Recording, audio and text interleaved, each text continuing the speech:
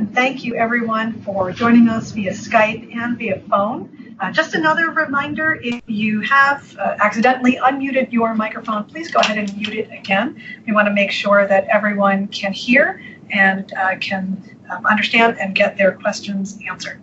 So it is my pleasure to be here today to talk with you about Health United States 2018, the annual report, and the year-round resource. Just to give you a quick idea of what we'll be talking about today, I'll briefly go over the Health United States report, the sections of the report, in case you're not familiar with it. Although there are many topics covered in Health US, I will be looking just at some themes from the Health US report today. We'll be exploring just a couple of themes today, but just so you know that there are many subjects available in the report. I'll also be going over how Health US can be a resource for you throughout the year, and we'll be looking through a couple of different part of our suite of products that you can use for your own research and your own work. And then finally, after a Q&A session where you can ask us some questions, I'll be turning the tables and asking you to provide some feedback about how you use Health United States. A quick overview of the National Center for Health Statistics. We are one of the 13 federal statistical agencies. We are the nation's principal health statistics agency. Our mission as part of our role as a health statistical agency is to provide accurate, timely, and relevant information to help identify and address health issues.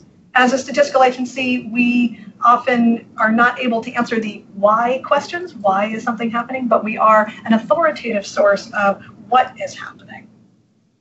Our reports and publications have to be objective and statistically valid. We have many report types that you might be familiar with, from data briefs, which are shorter reports that often are looking at a single question in a single point of time, as well as longer series reports that are filled with analytic and methodologic details. Health United States is the flagship report of the National Center for Health Statistics. NCHS has several different data collection programs that you may be familiar with, and each of these are featured at one point or another in the Health United States program.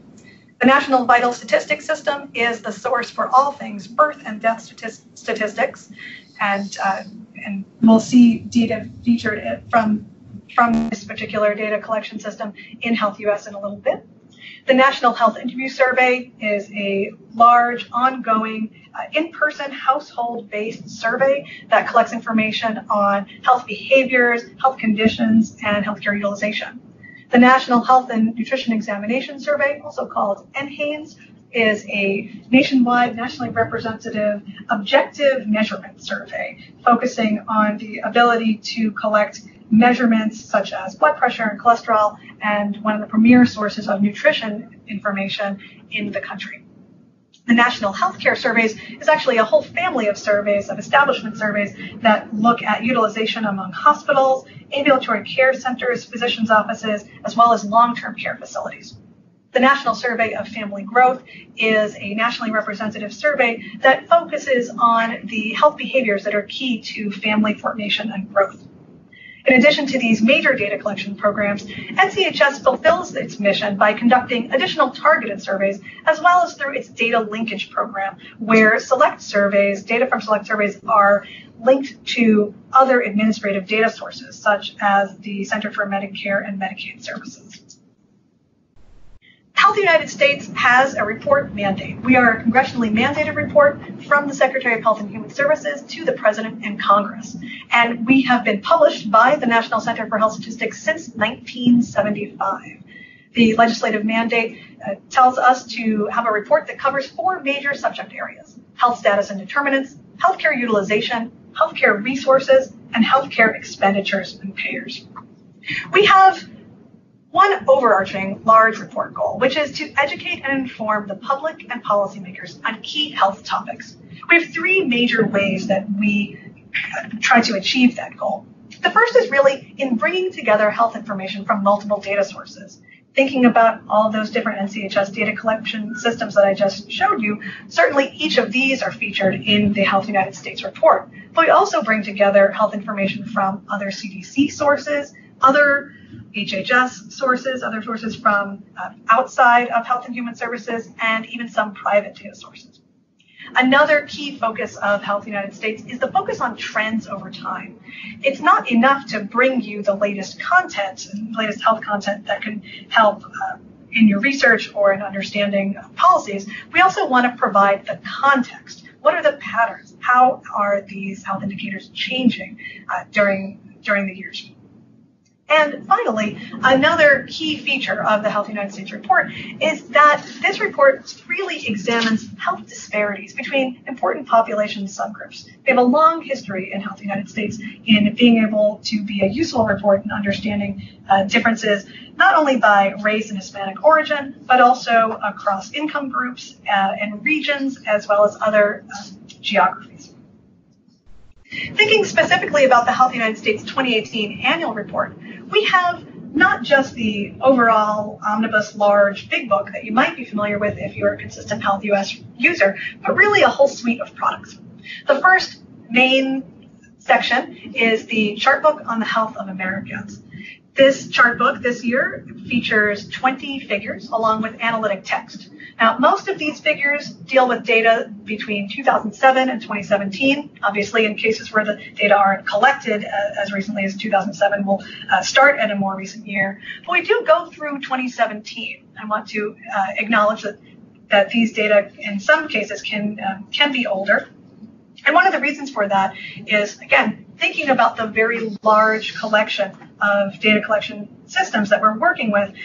Each of those data collection systems, the public use files and estimates become available at different points during the year. So we do have to make a cutoff point as we pull the data together for publication.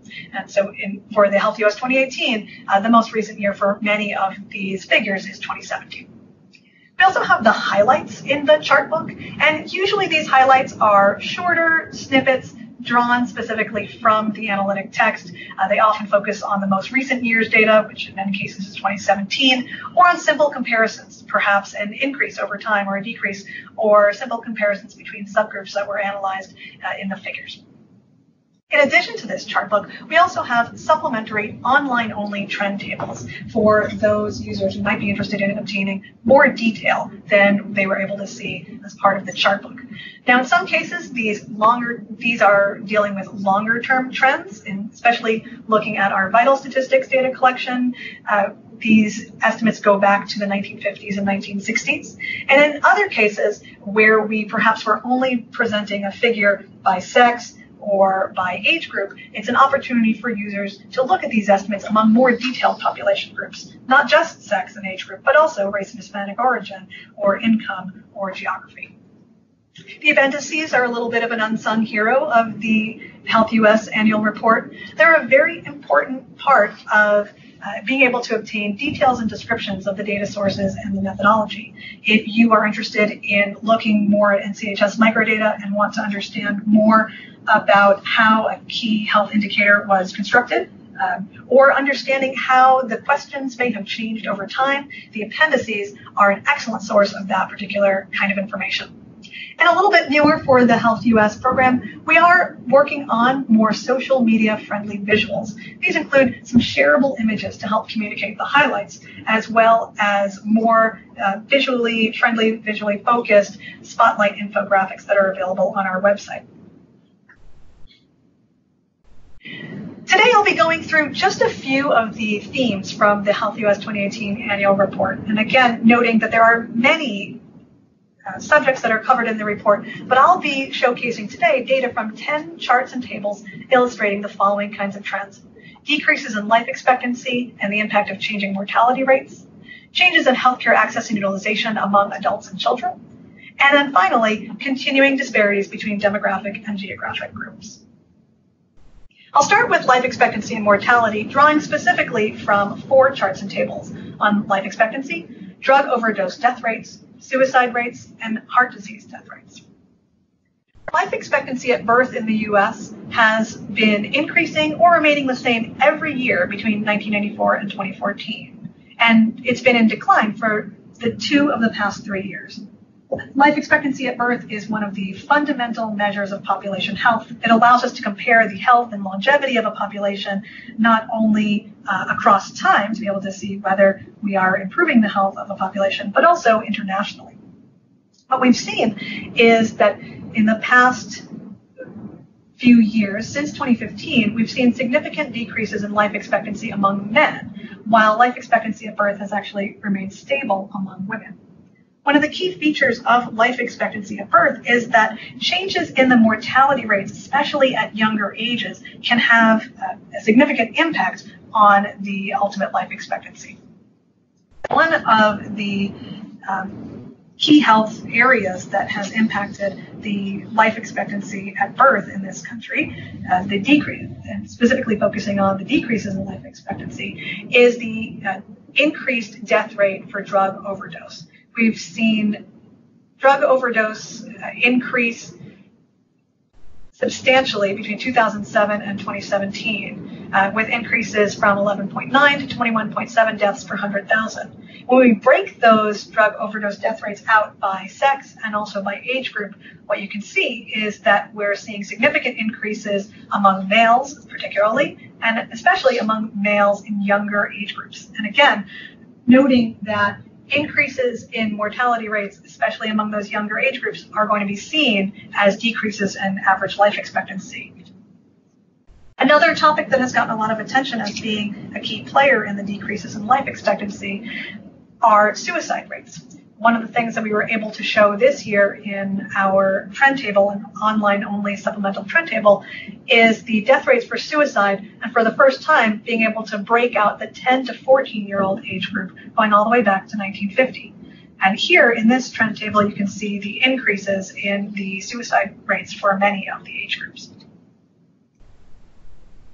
Now, the increases in the mortality rates for the younger age groups are certainly a component of the decreasing life expectancy, but another important component is the fact that we have seen areas where there has been traditionally a decline in the mortality rate, so an improvement in health and longevity, actually stabilizing. This is a figure from the chart book showing mortality rates from the two leading causes of death in the U.S., heart disease and cancer, in decline since 2007. However, specifically, the rate of decrease for heart disease has actually slowed between 2011 and 2017. So where the decreases in mortality rate due to heart disease may have been offsetting the increases in mortality in other areas, where because of this slowing, we're starting to see the impacts on life expectancy.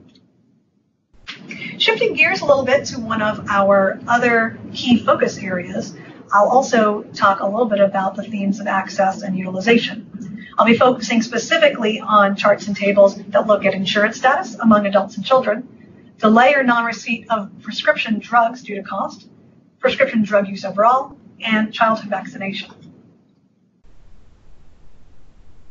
The percentage of adults aged 18 to 64 who are uninsured was down to 13.3% in 2018, 6.3 percentage points lower than 2007. This decrease in the uninsured rate was complemented by increases in coverage in terms of both private coverage as well as Medicaid and other public coverage. One thing to note that while the data from the chart book were preliminary at the time of collating these data, the final 2018 estimates are available through the NHIS early release program at the URL on your screen. Health insurance impacts many parts of our health care utilization and health outcomes. In particular, focusing here on information from one of our long-term trend tables, we can see that in 2017, the percentage of adults age 18 to 64 who delayed or did not get needed prescription drugs due to cost actually differed by insurance coverage status. Among adults who reported private health insurance, just under 4% said that they delayed or did not get the prescription drugs they needed due to cost. That rose when we were looking at adults who had Medicaid or other public coverage to 9.4%. And among adults aged 18 to 64 years who were uninsured, almost 17% said that they had delayed or did not get prescription drugs due to cost. If we look at how many people this impacts, what's the burden of this issue We can also look at how many people report taking prescription drugs. Now, this does shift us to a different data source. This is from the NHANES, and these data are from 2015 and 2016. But here we see that 1 in 8 people, 12.5%, used 5 or more prescription drugs in the last 30 days. And if we actually look at the chart book text, we can see that it's actually just under half, 48% of people report taking at least one prescription drug in the last 30 days. Looking at children, we can also see that the percentage of children under age 18 who had no health insurance decreased 3.8 percentage points to 5.2% in 2018. And similarly, we then saw increases in both the proportion with private coverage as well as Medicaid or other public coverage. What kind of health insurance you have matters for utilization among children. What we see through the National Immunization Survey is that childhood vaccinations in fact differ by these different insurance categories. So among children who had private health insurance coverage, who were aged 19 to 35 months, we found that 3/4 of those with private coverage had completed the recommended 7 vaccine series. Among children who had Medicaid, 66.5% completed the 7 vaccine series. Among children who were uninsured, 48.5% completed the vaccine series. And taking us to the last of the 3 themes that we're exploring today, let's look at continuing disparities.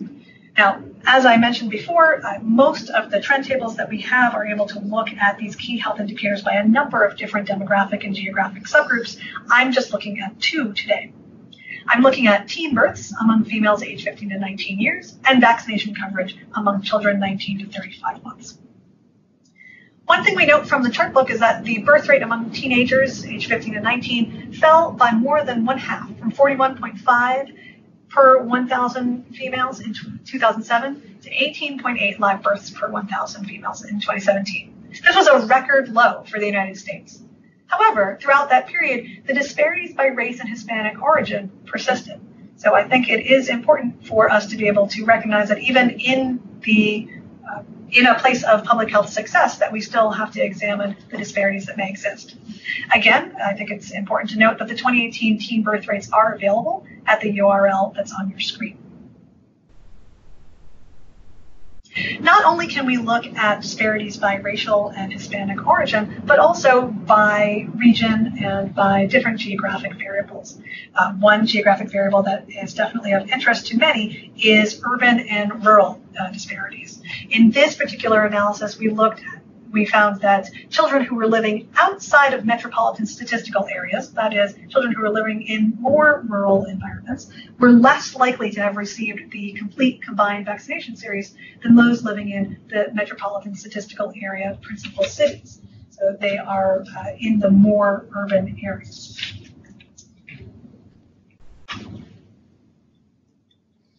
That brings us to the conclusion of the 3 themes that we were exploring for the Health US 2018 report. And I hope that you will go into the report and find and access the data that you are looking for to tell the stories that you need to tell through data.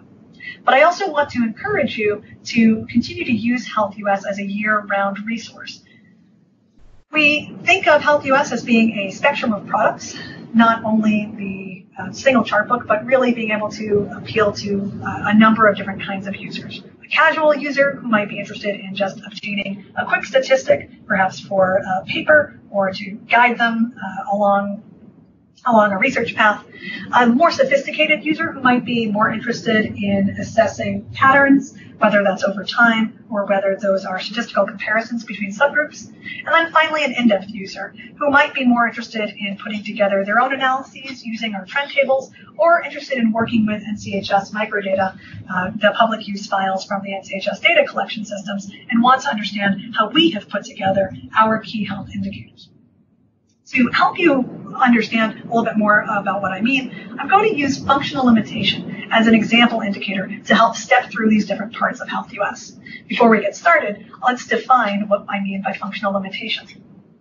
For those of you who are not familiar, the Washington Group on Disability Statistics was first formed by the UN Statistical Commission in 2001 to help create tools that allowed for the collection of internationally accurate, comparable statistics on individuals living with functional limitations. These standard questions were able to be added to international censuses and surveys. This short set of questions assesses functioning in 6 different domains: vision, hearing, mobility, upper body functioning, communication, and cognition. And some of the features of the Washington Group short question set on functioning that we use in our analyses are the ability to first look at either a composite or domain-specific kind of limitation, where we can either talk about people who have functional limitations or people who have limitations in the area of vision. And we can also look not only at a yes, no, black, white sense of limitations, but also be able to say whether there is a look at the continuum of difficulty levels. Questions on functional limitation were first added to the sample adult section on the National Health Interview Survey in 2010. We can start off where our in-depth user might start, taking a look at the appendix. Again, as I noted, the appendix is a place where you could go to understand what the question looked like on a survey, how these data were collected, as well as how the question may have changed over time. This is just the start of the functional limitation entry as part of our appendix. The casual user might just be interested in a quick highlight. What is the percentage of people who have a functional limitation in the most recent time period that was available in the book? Here in our functional limitation highlight, we can see that in 2017, the percentage of adults who were age 18 to 64 who reported having difficulty in functioning was 33.7%, which can be further decomposed along that continuum of functional limitation. Our more sophisticated user might be interested in looking at the figure in the chart book as well as the analytic text to get a sense of how these patterns have been changing over time. To be able to see specifically, for example, that the proportion of adults age 18 to 64 who had a lot of difficulty or cannot do it all in at least one domain increased by 0.3 percentage points between 2010 and 2014. Finally, the in-depth user might be interested in looking at the trend tables. Now, for those of you who are used to the paper version of the Health US book, who like to look at the index as a way to get a sense of where to find their topic of interest, the data finder is also an electronic index. You can go to the subjects and select from the drop-down menus. In this case, we'll look at functional limitation. You can see that we can look both at the figure that's in the chart book as well as the more detailed trend table. Here I've pulled up the trend table in Excel. You can see that we are looking at table 15. You can see that we're looking across multiple years and that we are able to look at multiple ways of decomposing this indicator, both in the number of millions of people who are reporting specific levels of difficulty, total age-adjusted estimates, and total crude estimates. You may have decided to pull together a different graphic, but what I pulled together in just a few minutes using that Excel table is a bar chart looking at the percentage of adults age 18 and older between 2010 and 2017 who reported these different levels of difficulty. One of the things that's appealing about using the Excel to do this is that I've actually chosen to look at a completely different population than was chosen for the chart book. I'm looking here at 18 and older instead of at the 18 and 64 and 65 and older populations. So if you were interested in looking at functional limitation or another key health indicator by sex or by race and Hispanic origin or by income, the trend tables are the place to do that. I hope at this point that you would agree with me that you have these two main takeaways from our conversation thus far. The first is that Health US 2018 is an annual report on the nation's health that can provide key content and context. The specific examples that we talked through were on life expectancy, access and utilization, as well as disparities.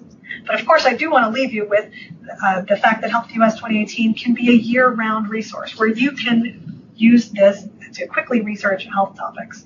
And we hope that the suite of products are accessible to casual, sophisticated, as well as in-depth users. And here, let's for questions. Yes, if you would like to ask a question, we recommend using the chat feature.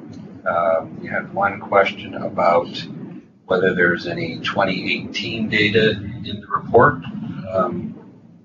So we'll have Dr. Gindi respond to that. Thanks, Jeff. Yes, there is some 2018 data in the report. You can find 2018 data specifically in the health insurance charts and tables because those data were available, or the health insurance charts, those data were available in a preliminary way at the point where we were collating the data for this report. 2018 data are also available for the youth smoking, tobacco use, because those data were available at the time of the report. Otherwise, for the most part, our more recent data are going to be from 2017. And there is a second question about some of the trend tables in the report that aren't in this most recent version. In particular, a table on the trends in homicide in the U.S.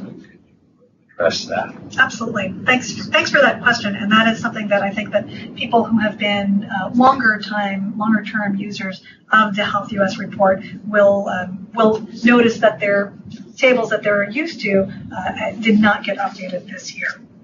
So in the Health US 2017 report, we had 114 different trend tables covering, I think it was about 85 different subjects. One of the things that we are trying to do, as I mentioned, this report has been put out by NCHS since 1975, and the report really has not fundamentally changed very much in its structure since that time. We know that the ways that people get their health information and health statistical information is changing.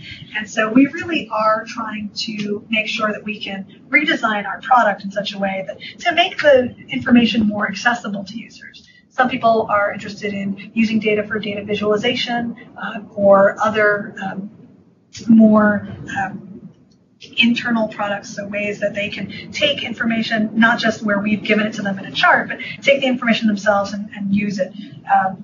So while we are starting to get at that through the data finder and through the data finder and through these trend tables, we are working hard on redesign. And actually, we'll actually flip ahead to let you know that as part of our redesign, we are reaching out to our data users. We are trying to get feedback from all of you to hear about what you think of Health US, what you are looking for in the product. To be quite honest, we're also really looking to find out who you are. We know that our report is geared towards policymakers. We also know that the report gets used. We also know that the report gets used by public health professionals and academics, but we are interested in knowing more about who you are and what you're looking for. Feel free to look at the link on your screen to tell us more about how you use Health US. I have another question asking about a specific statistic. The statistic, 1 in 8 people use 5 or more prescription drugs, and whether or not this applies to the nation, or is it broken down by insurance coverage? That's a good question. Thank you for bringing it up, because I did present that right after a slide that looked at health insurance coverage. So the statistic on 1 in 8 people using 5 or more prescription drugs is for the nation as a whole.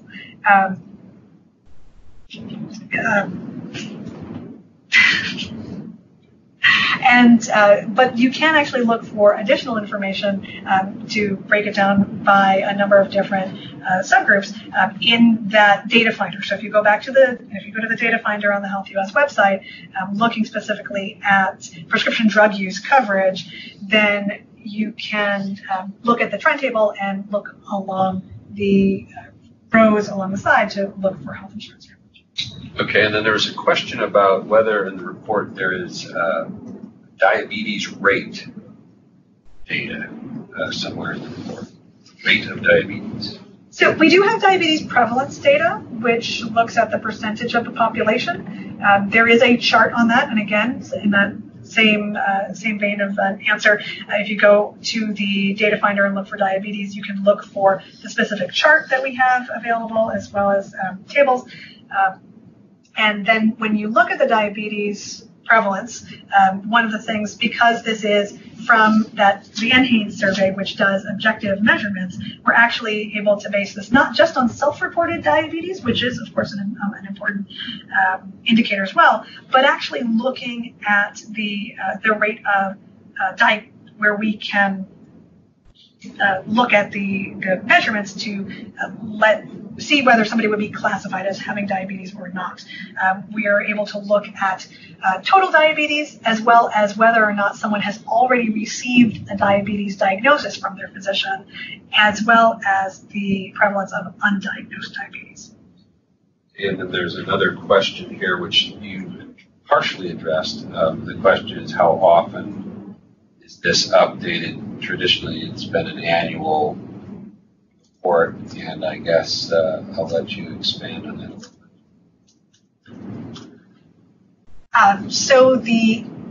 So Health US has traditionally been an annual report. There have been some years where we have combined 2 years worth of data collection to make a single report, but for the most part, this report does come out annually. Now, we do have some other ways of dealing with updated data. In some years, we've actually looked at trying to update the data throughout the year when there are more data available. Another thing that we have been trying is to use the Spotlight infographics. Again, this was another part of the suite of products from Health US, where we are looking at topics that are dealt with in Health United States and using the most updated data available to take a slightly different look at that topic. So, for example, our most recent Spotlight infographic is on racial and ethnic disparities in heart disease. And so even we were able to take the most updated data from the National Health Interview Survey, from NHANES, as well as Vital Statistics, pulling them all together, looking at racial and ethnic disparities using the most recent data. In the past, there's been a special feature, special topics. There was not one this time. Is there any plans in the future to incorporate a special feature into this? Yes, so there was no special feature this year for the Health US 2018 report. One of the things that we are trying to do as part of our redesign is actually do some redesign activities where we're looking at getting a lot of input from different stakeholders. One of the things that we did have to make sure that in order to put out any report this year, that we were able to pull aside some of the work that would normally have been done in order to focus on redesign. And so there was no special feature for 2018. That's all the questions so far. Does anybody else have any other questions?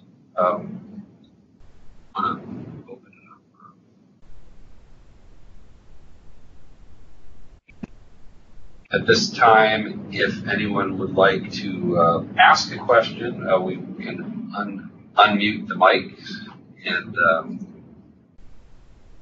feel free.